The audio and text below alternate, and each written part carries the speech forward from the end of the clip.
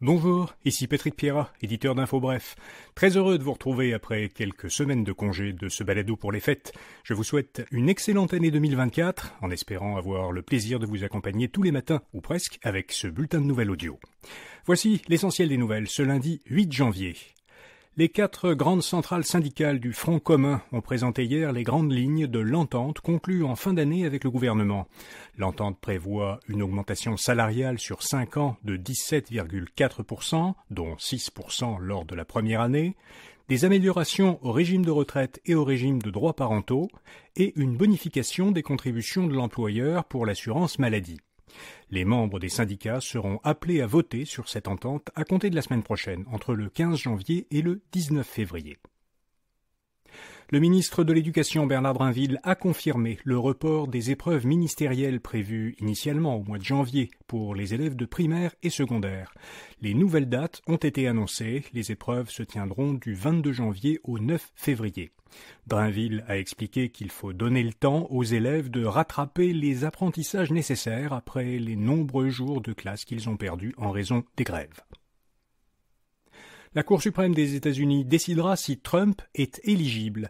Les juges de la Cour ont accepté d'entendre le mois prochain l'appel de Donald Trump contre la décision de l'État du Colorado, une décision qui a exclu l'ancien président de l'élection présidentielle de novembre prochain.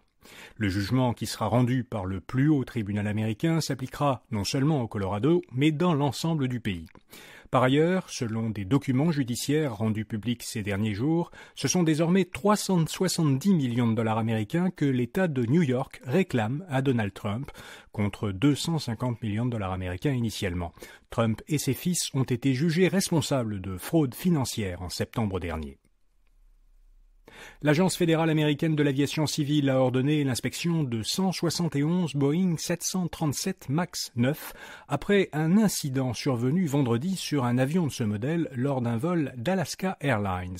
Une porte s'est détachée à 5000 mètres d'altitude peu après le décollage de Portland, en Oregon. C'est un nouveau coup dur pour l'entreprise américaine.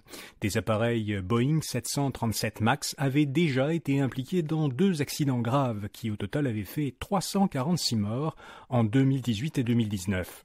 Le 737 MAX avait ensuite été interdit de vol pendant 20 mois.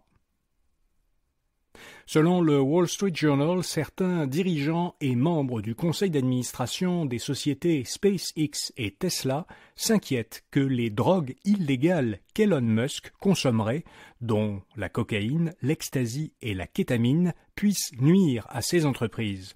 L'usage de drogues illégales viole des politiques fédérales aux États-Unis. Or, la société spatiale SpaceX perçoit des milliards de dollars de contrats gouvernementaux.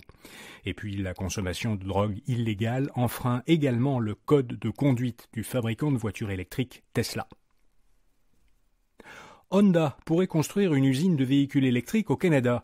Selon le média japonais Nikkei Asia, le constructeur japonais Honda envisage d'investir plus de 18 milliards de dollars au Canada dans un projet d'usine de véhicules électriques qui pourrait également fabriquer des batteries.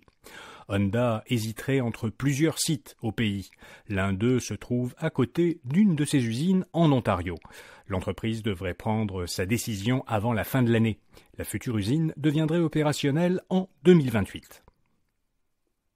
Fournir des services au moyen d'une application est de plus en plus populaire. Selon Statistique Canada, 135 000 personnes âgées de 16 à 69 ans ont fourni l'an dernier au Canada des services de covoiturage ou de taxi par l'intermédiaire d'une application.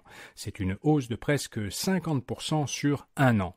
Le nombre de personnes qui ont fourni un service de livraison commandé par une application est, lui, passé dans un an de 190 000 à 235 000 personnes, soit une hausse de presque 20%. À l'échelle mondiale, le prix des aliments de base a baissé de 10% l'an dernier. C'est ce qu'observe l'Organisation des Nations Unies pour l'alimentation et l'agriculture, la FAO, en comparant les prix de décembre dernier à ceux de décembre 2022. La FAO mesure la variation des prix sur les marchés mondiaux des produits alimentaires de base, comme le blé, les fruits et la viande.